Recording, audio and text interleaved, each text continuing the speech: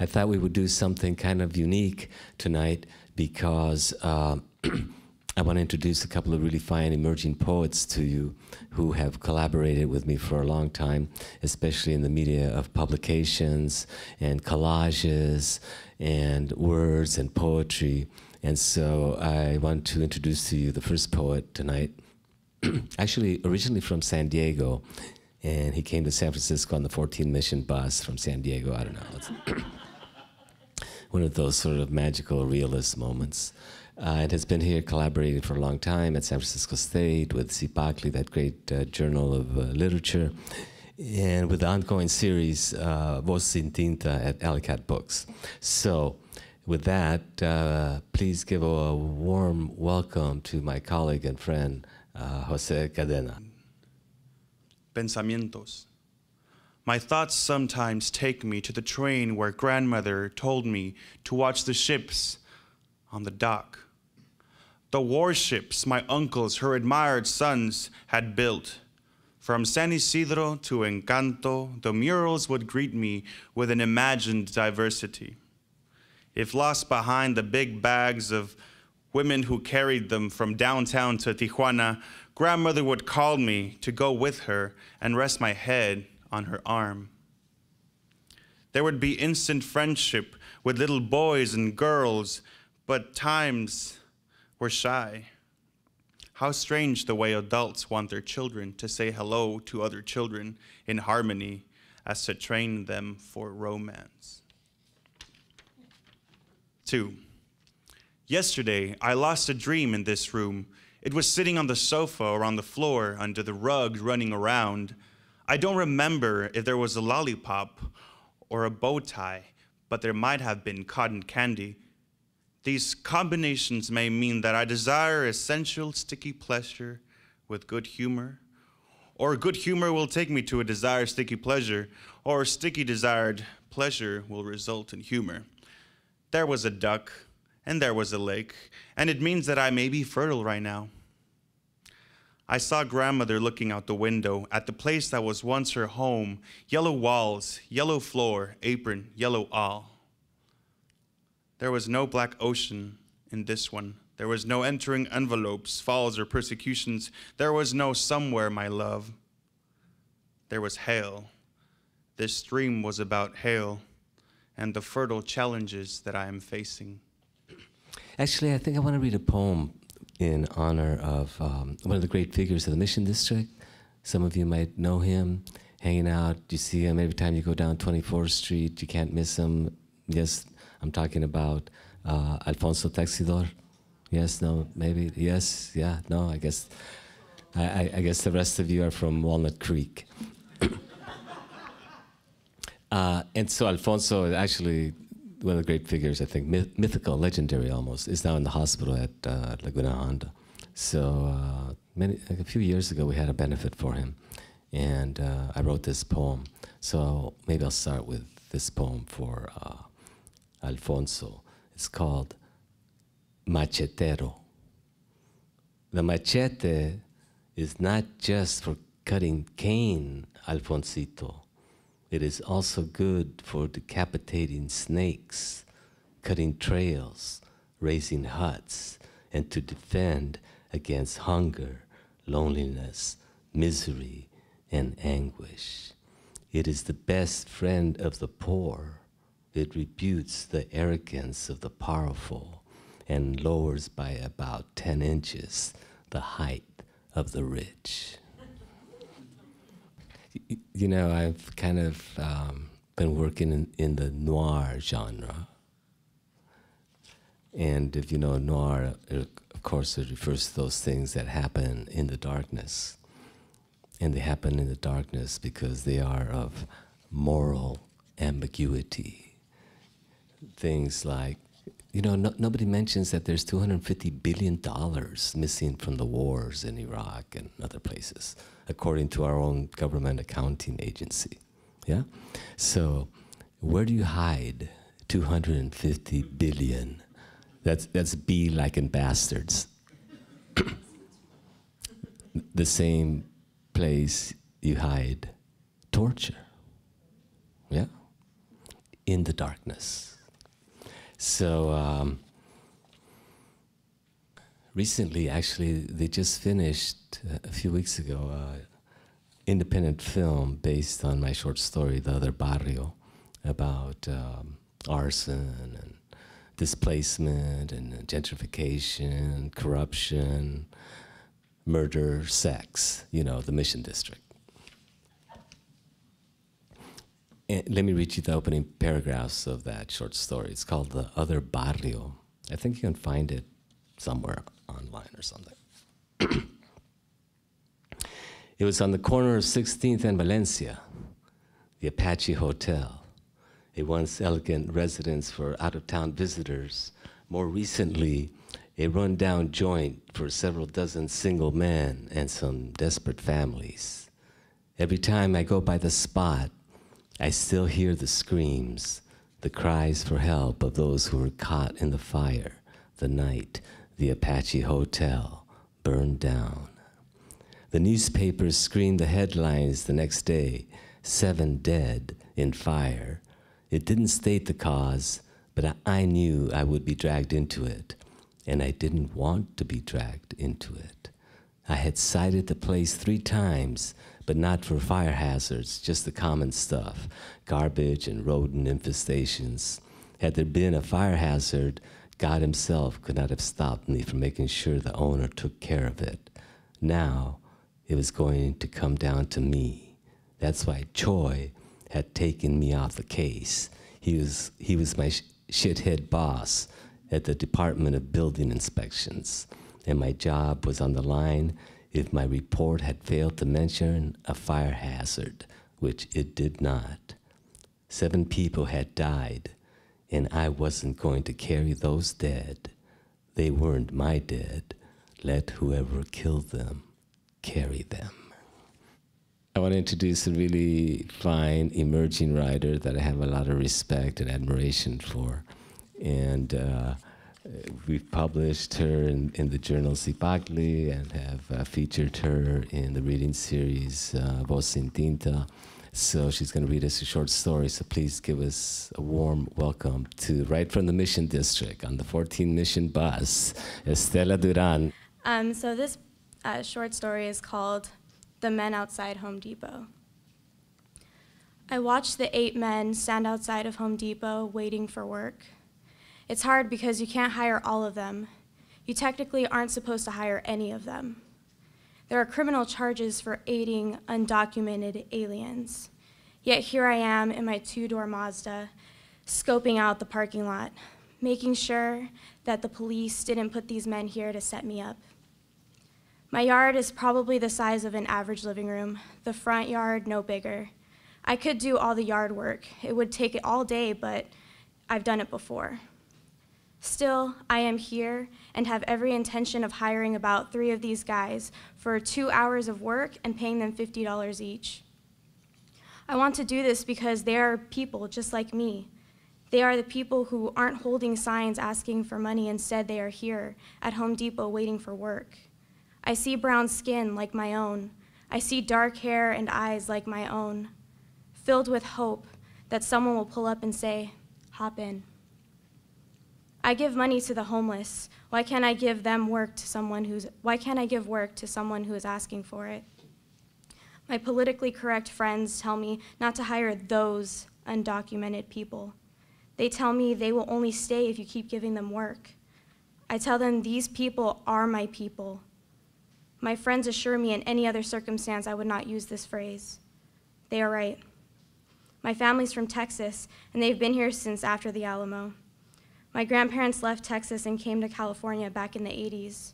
I don't have any family in Mexico or South America or in any Spanish-speaking country, but they speak the language my grandparents spoke.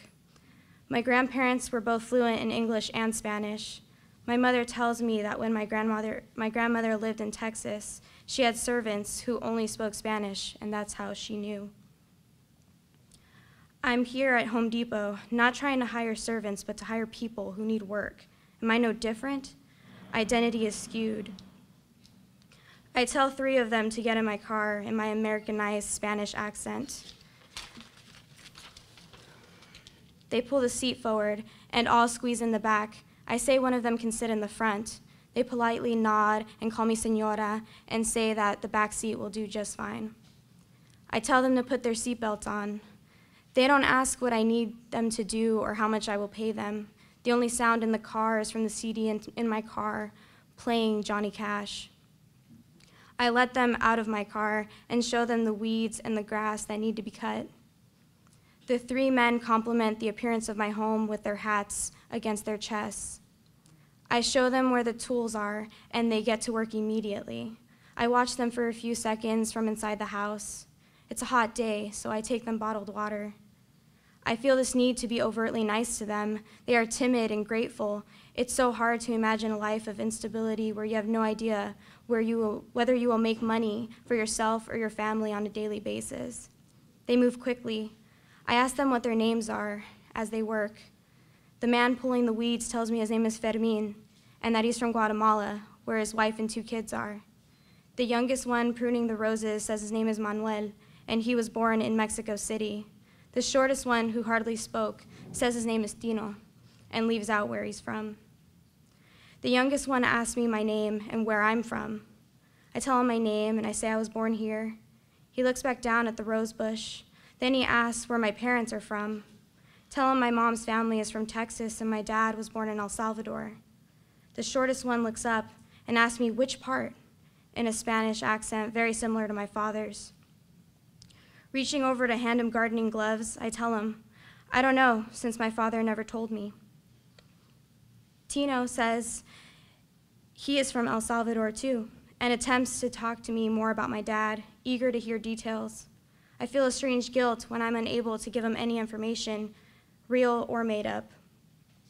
I knew nothing of El Salvador other than my father being born there. I wish I had known at least the name of a town or a place that I could mention just to connect with Tino. Instead, all I could do was shrug my shoulders and smile. Tino looks at the American flag hanging from the pillar and tells me in Spanish, without any eye contact, that I should find out more about my dad's childhood and the life in Salvador. The 2 other men look at Tino in a way that says he should probably work more and talk less. My mother's car pulls up and she waves from inside. As she gets out, she looks at the men. I'm so glad you hired people to do this. You can't keep doing this on your own, you know. She turns to them and says, why, hello there.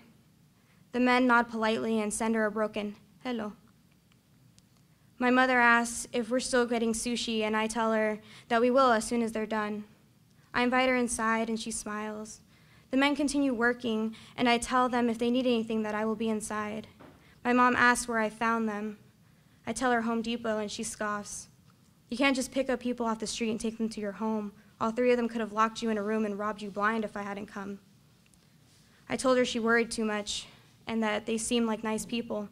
She rolled her eyes and dug in her purse. Handing me a business card, she says, here, call Robert next time. He's a landscaper and always does the job right. Plus, you shouldn't be hiring those people. They overcharge for work these days. I hear a knock at the door, and all 3 men tell me they're finished with the yard.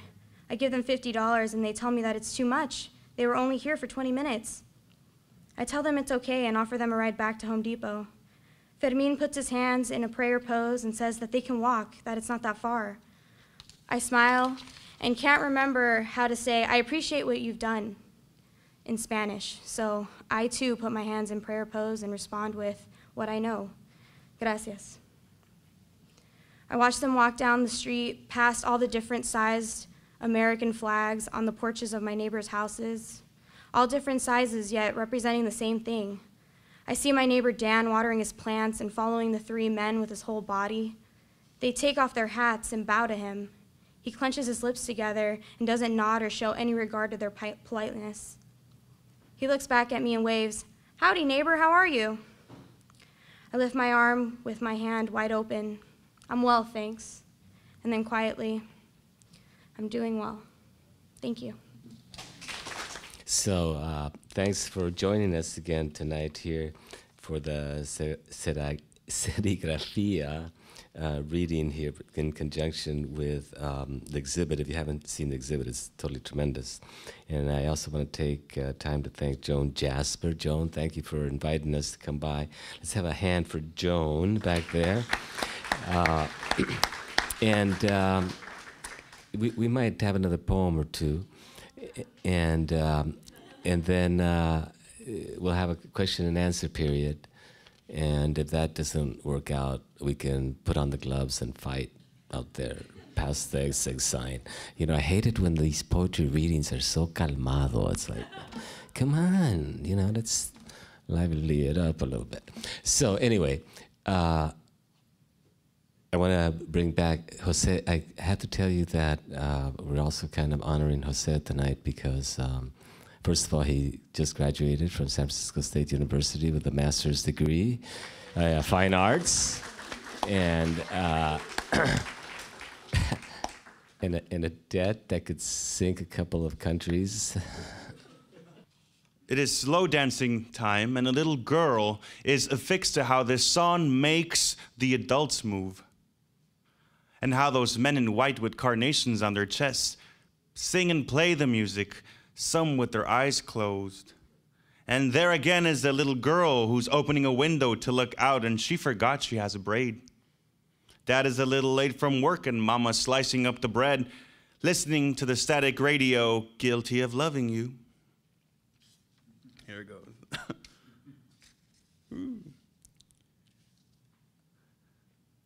Nothing you do can make me mad was a lie I once told.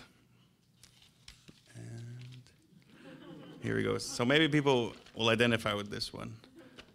My knee made a little sound, a cranking of some sort, while I was going up these stairs. What the fuck was that? Was that age? A reminder that these legs won't last forever? And then,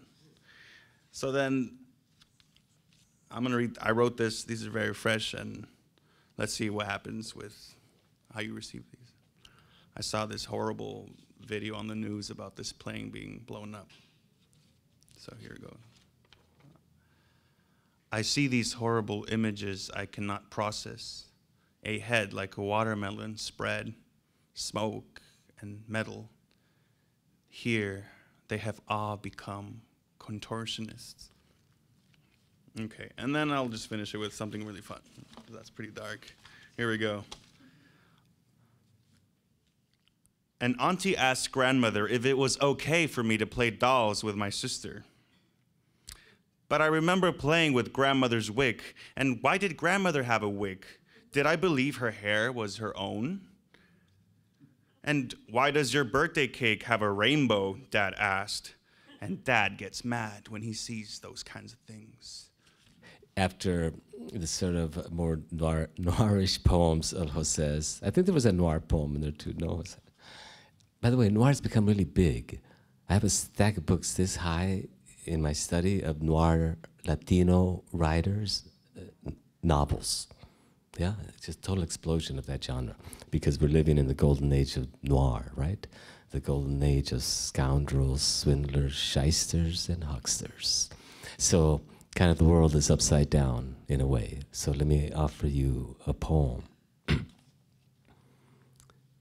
El mundo al revés. It's a strange world we're living here, where fat buzzards perch on trees while good food lies on the ground, and all around, children in their bare feet. It's a strange world we're living here. There's some hard knocks on this block, where everywhere you look, there's heavily armed cops and a body or two that never had a chance to scream, stop, 'cause there's some hard knocks on this block. Es el mundo al revés, donde van corriendo los peces, y los pajaritos nadan, y los gatos pardos ladran, pues así es el mundo al revés. It's a weird scene on this street, where you're taught to lie and cheat, but in the end, it doesn't matter who you are. You're just another piece of meat, because it's a weird scene on this street.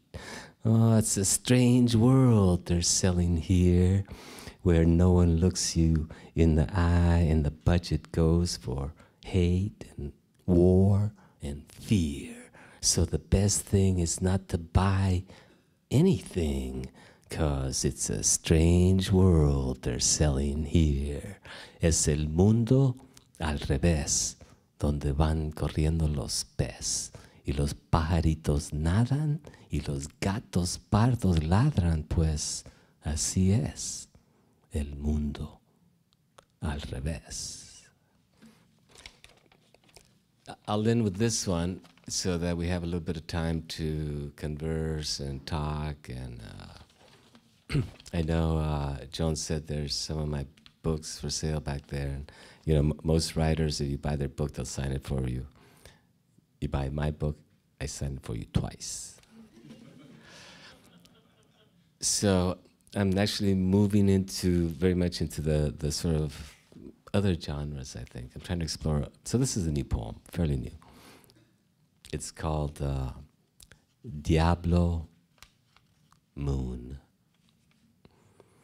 He stands at bar, fingers split with cigarette, smoke unfurling from his mouth, an angry mixtec god scratching the mahogany plank, the brawls in prison still ahead.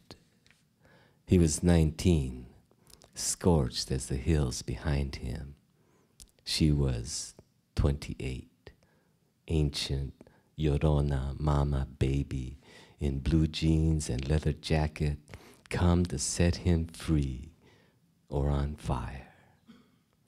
After they escaped, fleeing her square husband in Pinot, the beers and oldies looped around his heart, tying his memories to her hand on the wheel, drunk on plum wine, making out as she drove, one hand around his neck at 75 miles an hour. And that's when she crashed, the crimson Mustang, twisting it around an oak tree on Highway 4 at the foot of Mount Diablo. The explosion singed their eyelashes and the 5 years of rage that followed. Okay, so I think that's enough car crashes and bar fights. I didn't read the poem about the bar fight, huh? That's all right. And all other exigencies that might have happened tonight.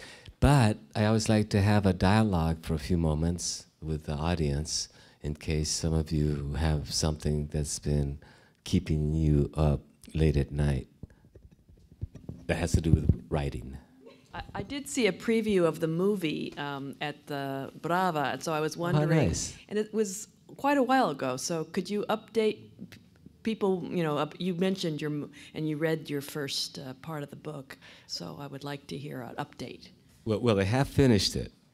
And so I know the producers are very excited about that. They have submitted it to the Toronto Film Festival, I believe the San Diego Film Festival, and the Mill Valley Film Festival. And they feel pretty strongly that they have a really good chance at Mill Valley. So we'll see. Yes? But no, it is finished, done in the can, as they say. So we're very excited about that. You say this connected with Serigrafia?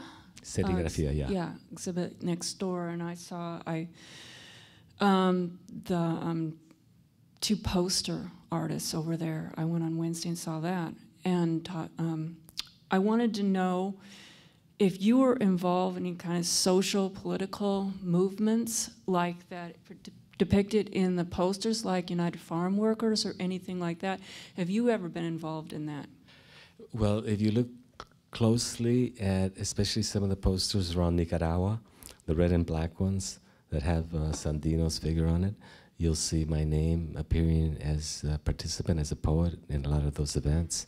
And in fact, along with Roberto Vargas, the great Nicaraguan poet of the Mission District, actually named honorary poet laureate of the Mission, organized a lot of those events, especially the ones around Nicaragua. That was part of our specialty during that period. Yeah. I've got a question, Alejandro. Okay, how did you get into the noir genre? How did that all come about? Well, you know, and I think in part growing up, perhaps some of you saw a lot of those dark black and white movies late on television. I never understood them. I just knew they were in black and white and there were heavy things going on, but I couldn't tell what was going on. But I think it's one of the great genres that allows the writer to enter it and tell a story of a very sort of complex nature. But the easy part, I think, is that the structure is already there. Yeah? So you just in a way kind of fill in the characters and the situation and stuff. But you have to realize, because a lot of people don't, that crime fiction, detective stories, thrillers are not the same as noir. Yeah, for me, that's a huge distinction that I'm constantly trying to tell people, right? Noir, which is why I say it's the golden age of noir, deals with corruption. Yeah? Those things, as I said, that happen in the shadows because they are of moral ambiguity. Yeah?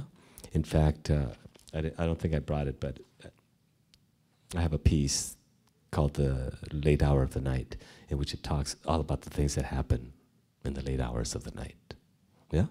The sense of noir, that's what it means, darkness, shadows. Yeah? So for me, and as I mentioned, it's not just myself, right? It's become really a sort of phenomena internationally. I'm reading Italian noir novelists, there's Greek noir novelists, as I mentioned, tons of Latin American noir. It's like, which obviously means we're living in the great golden age of corruption, right? What else can it mean? Hi, yeah, I was wondering in what way or what groups you know about are the ones that you think would be most helpful to be involved with in dealing with this immigration issue and these children being put in like little tiny rooms, like 10 by 10, like 100 of them, freezing to death? What do you think we should do as citizens? Well, you know, I've written opinion pieces precisely on that issue, yes? And here's my perception, and I think historically I'm proven accurate, right?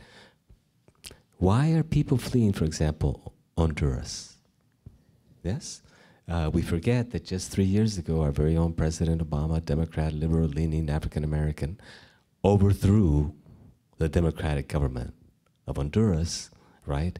Returning it to a decrepit oligarchy that has looted that country for 100 years, and now everybody's fleeing Honduras. Well, you just, my metaphor is, you are burning down the houses of Latin America. What do you expect them to do? And notice what Obama's doing. The most absurd thing, to get someone and put him back in the fire, he just burned the house down of Honduras. So as long as the United States continues to intervene in Latin American affairs in this way, right? That flood of human beings fleeing those fires are going to continue. So there you go. Stop intervening in Latin America, right? Stop overthrowing the governments, etc. And things obviously might improve, but very complex issue, but a very important question. And keep in mind that for thousands of years, migration on this continent has gone back and forth, right? There's in fact probably more North Americans in Guadalajara than there is Mexicans by now, or in San Miguel de Allende, right? So it goes back and forth. Okay, well, let's hear it for our poets tonight. Okay, come up here, Jose. Estela, come up here, take a bow. Really proud of these emerging writers right out of the Mission District, right out of our community. And Estela, Duran, take a bow. Take a bow. Great story. And Jose Cadena, take a bow. Thank you very much. And all of you, take a bow.